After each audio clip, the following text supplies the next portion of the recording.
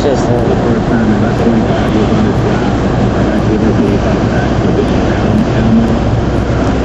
We got taking the streets back. We got more control now, so things are certainly much better. I think the citizens of New Orleans will be very, very proud of the men and women of this department who have stayed here and fought the very tough fight during very adverse conditions.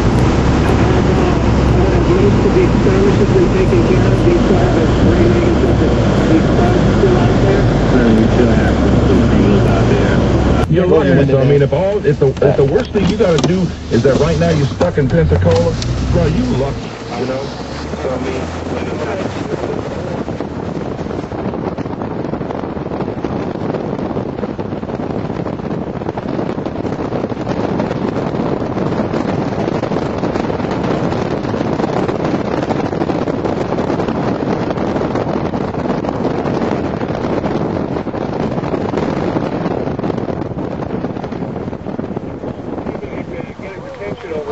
But you know, we are live here at the NOLA, the Louisiana Office of Homeland Security and Emergency Preparedness. And joining us here is Congressman William Jefferson from New Orleans. Congressman, what's the latest situation? What can you tell our listeners?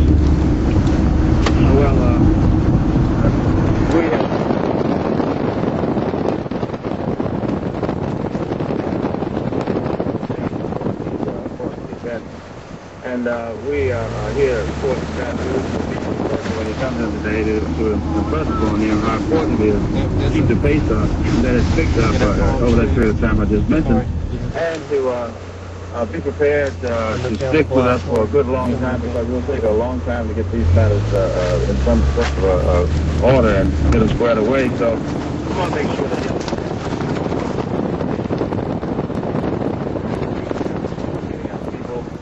we aren't looking to lose Louisianians to Texas and Oklahoma and Utah. We want folks to come back home, and we don't want them to we're all committed to it, and we're unified, and Louisiana will probably get this worked out.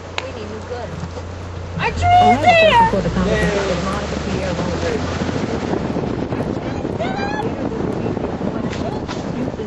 To meet with some of the displaced residents who are there.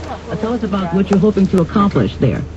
Well, there's a big communication gap, of course, between folks who are there in the shelters and all of us over here about what is actually happening. What opportunity they have to think about returning to life in Louisiana and New Orleans, and where their loved ones are, how the recovery is going. but they got that siding. The people just have lots of questions, a big gap of information, so I hope we can go over there in the first instance and answer questions with them about what we're planning and what we're thinking about and working on, and to give them some ideas.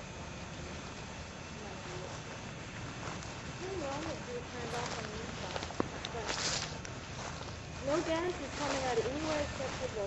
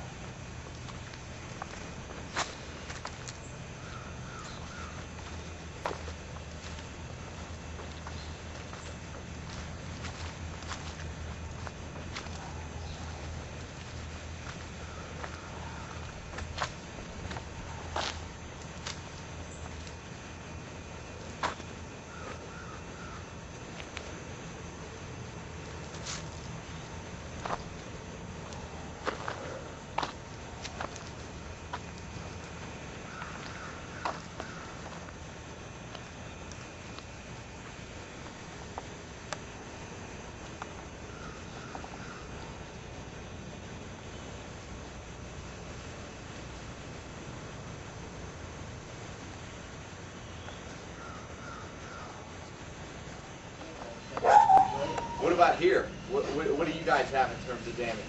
Like I said, just underneath the siding, I don't know what station or whatever, the siding door. I couldn't believe my wife's brief, Delta, it's still on the door, on the front door. So it's great. I mean, we are shattered. What about water damage?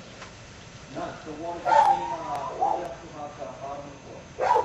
Wow. Right there to the street. You can see the grass on it. Oh yeah, you can see it right there. So it's great. What And other than that, I must be changing the attic fan, because that blew off. I bought it new in Liberia. I saw those aerial photographs, and I could see the roof.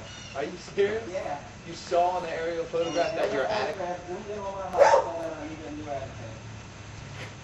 So that's it. Get up there and get a shot. I can get it from down here.